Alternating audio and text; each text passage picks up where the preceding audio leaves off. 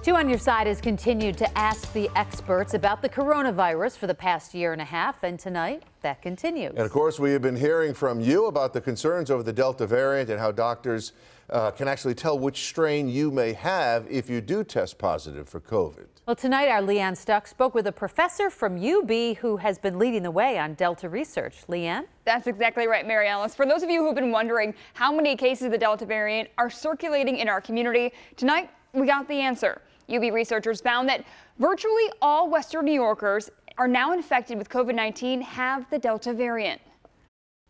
First, let's refresh you on how University at Buffalo researchers determine if someone has the Delta variant of COVID-19.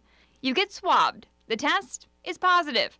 For the majority of specimens in the United States, that's where the journey ends. For some samples in the areas with the capacity to do so, like UB, the journey continues. The sample is stripped of patient information to keep their medical information private, and it's sent for genomics testing to determine variants. That requires a computer system in a lab to ingest the specimen and perform DNA sequencing.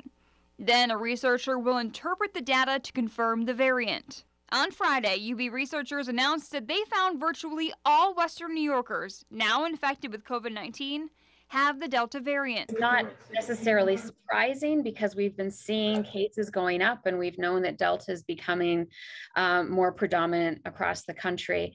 Jennifer Surtees is an associate professor of biochemistry at UB.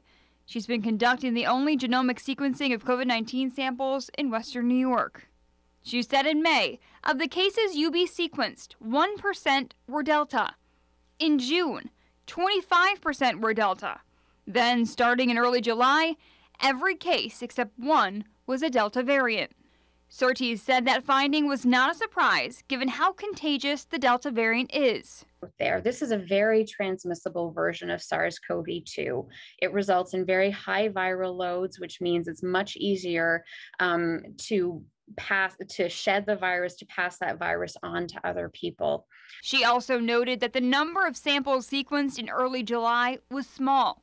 She expects to see many more cases of the Delta variant next week, when she will sequence about 100 more samples. To help curb the spread of the Delta variant, she recommends, so if you have not yet been vaccinated, please consider getting vaccinated, and certainly finish your course of vaccination if you've started it. And given this finding, Surtees also said that it's especially important that parents and other adults who routinely come in contact with children who cannot get vaccinated get the vaccine. That'll give the children some level of protection against the Delta variant. Leanne Stock, Channel 2 News.